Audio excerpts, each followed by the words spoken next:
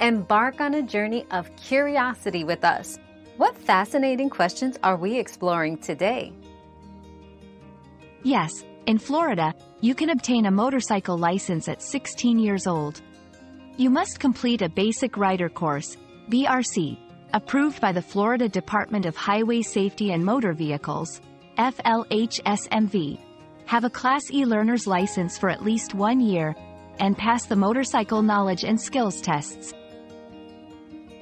Your daily dose of discovery ends here, but the journey of learning never stops. Subscribe and join us again for more answers tomorrow.